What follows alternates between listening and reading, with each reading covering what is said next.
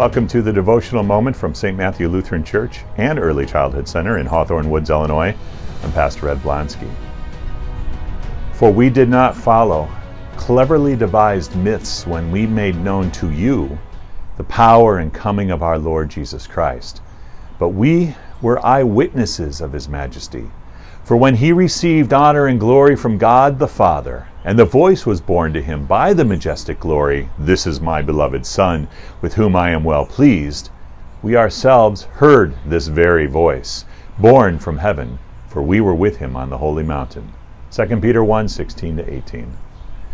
A greeting card executive had a great idea. He would go to the local prison, set up a table in the prison cafeteria, and offer to send Mother's Day cards for the inmates, free of charge.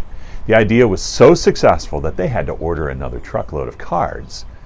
And he figured that if it worked for Mother's Day, then on Father's Day, they would do the same thing.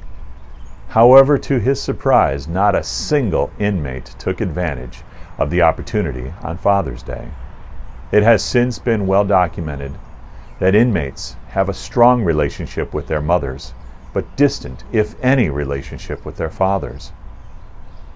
Jesus Christ had a strong relationship with his Father. At least twice, as recorded in the Gospels, God the Father spoke these encouraging words of love to his Son.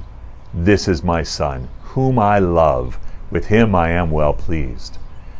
The relationship of Father and Son is powerful, but overlooked by too many today. How will you handle this Father's Day? While it may very well have been set up as a day to sell greeting cards, I hope you will take advantage of Father's Day this year as a day to strengthen or reestablish your relationship with your Father. Take him out to lunch this week. If possible, sit down and talk with him. "What?" you say. "You don't obviously know my Father."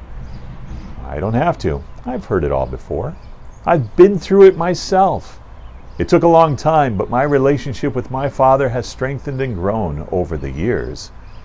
Because Jesus Christ, through the work of the Holy Spirit, made me a forgiven man, I was able to forgive my own father. He wasn't anything horrendous. He was just this man, a sinner like the rest of us, doing his best, most of the time, to raise a family and make his way in this world. He had his failings, just like I have mine. The older I get, the more I realize how much I'm like him and different from him. But more importantly, I realize how I am forgiven by God the Father, who accepted Jesus' sacrifice on the cross to make me a new person, a new and better son and father and husband in my own right. God also has forgiven my father and made him into a better husband and father.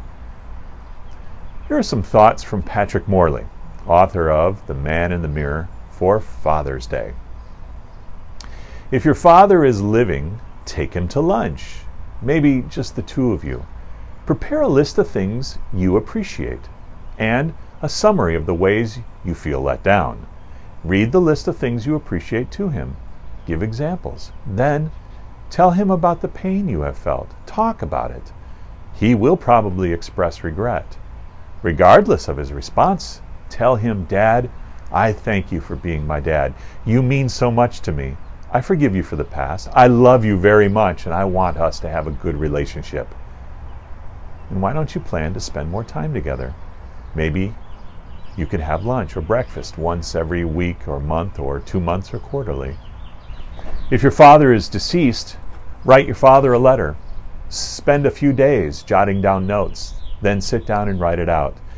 Tell him what you appreciate, the good things he passed along to you, all the things you miss, what you regret, the places where you think he let you down, and then, by God's grace, thank him where you can and forgive him for everything else. If emotion comes, don't hold back.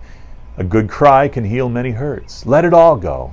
And when you are done, ceremoniously burn the letter as a symbol of putting the past behind you once and for all.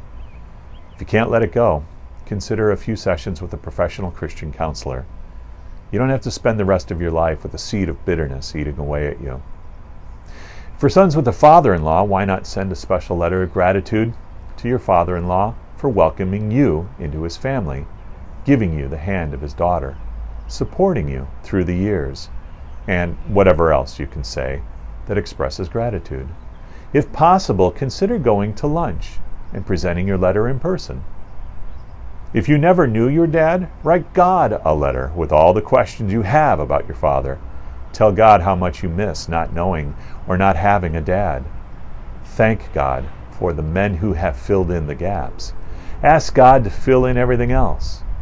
Consider finding a younger man who doesn't have a dad in his life and get your families together. It is my prayer that you have a wonderful Father's Day. In fact, I'll pray for that right now.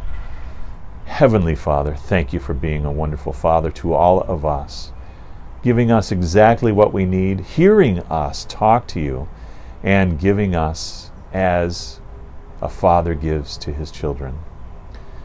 Lord, we thank you for our own dads, whether we know them or not. We forgive them where they have failed, and help us to love them as you have loved us.